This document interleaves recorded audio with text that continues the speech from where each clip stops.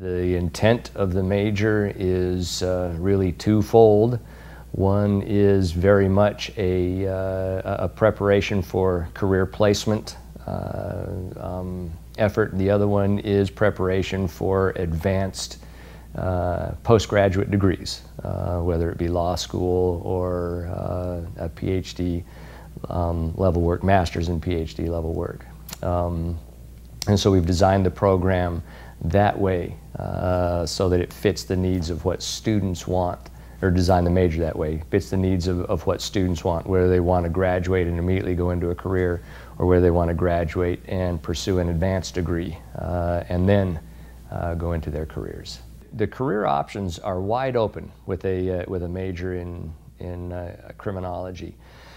The criminal justice system through the 1990s and 2000s has been one of the largest growth industries in America. I don't know that that's a good thing or a bad thing, but it is one of significant increase in opportunities. So the major is coming along and providing access to careers at a time when the interest in careers along those lines has accelerated as well.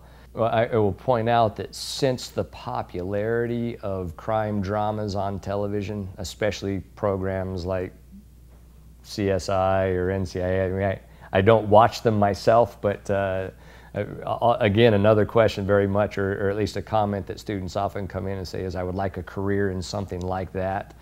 So there are opportunities in the criminal justice system itself, whether it be in corrections or law enforcement or intervention or the legal system.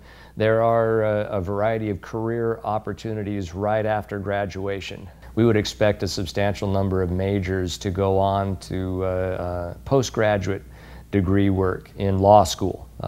Criminology major would be a good fit for someone wanting to go to law, especially if the kind of law that they think they're interested in practicing is criminal law as opposed to civil law. It's not bad for civil law as well, but there's sort of a natural fit with criminal law.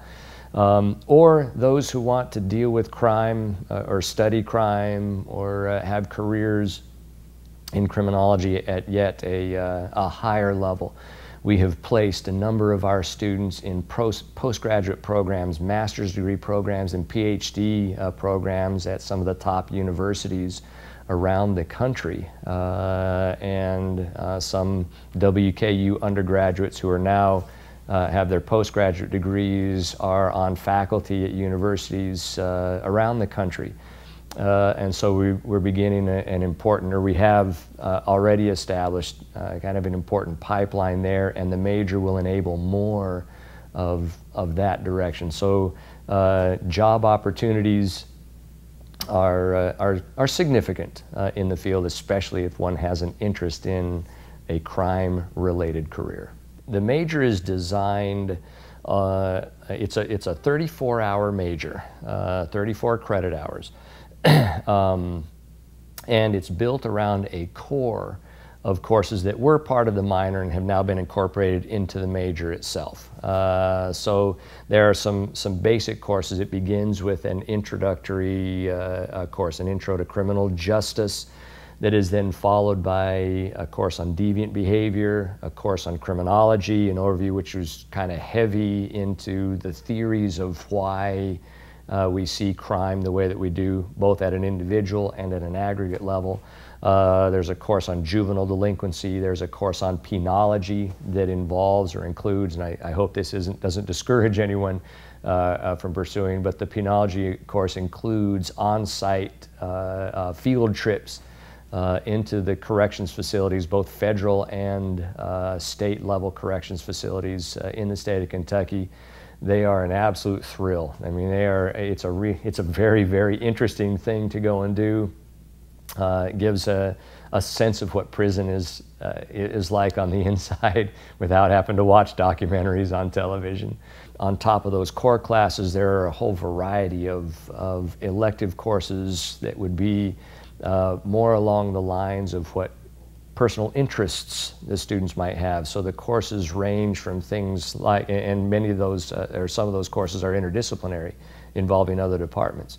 but they might include courses on family violence or white-collar crime or organized crime, and victimology. Do a course on genocide. We're developing a course on homicide. And so there are a number of these different kinds of interest areas that will fill out the rest of the major. We offer a very, very effective internship. We have great connections with, well, you name it, involved with the criminal justice system, whether it's corrections, intervention, or law enforcement, law offices. We place students. We have great relationships with agencies around here. We currently this summer have a student interning with the ATF, Alcohol, Tobacco, and Firearms federal agency. Most of our students intern with state or city level agencies, but that is by their design, and that is in part because the federal ones are competitive. Not just from us, but other institutions around the country. The penology class, the juvenile delinquency class in particular, involve field trips that go into facilities that deal with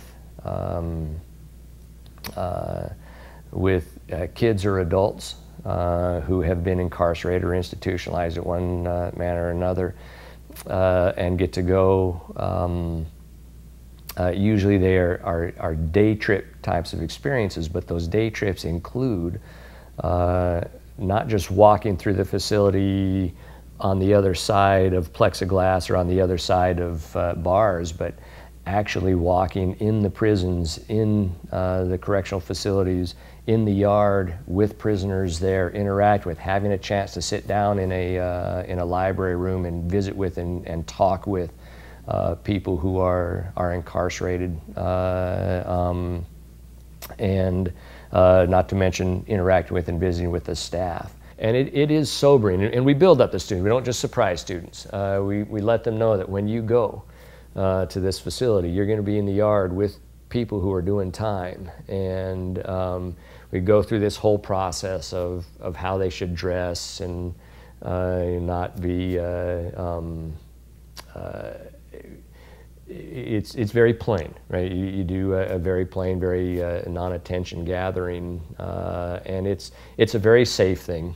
Correctional officers are there as well with us walking through, but it's not like, you know, big armed escort. The correctional officer is also unarmed who's walking through it. And the prisoners, they actually look forward to this kind of thing too. If you think about what the monotony of their day is like, if they can get outsiders to be coming in and see and interact with and have a different kind of a conversation than they have to have with their cellmates or their yard mates on a consistent basis.